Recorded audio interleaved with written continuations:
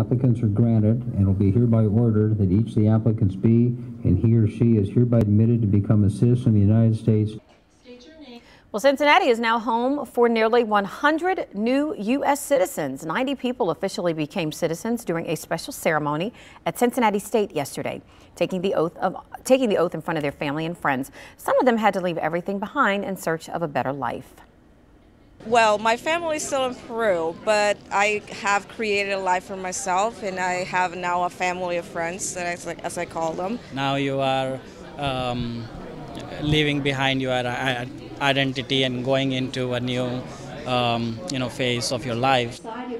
More than 3 dozen countries were represented during those naturalization ceremonies.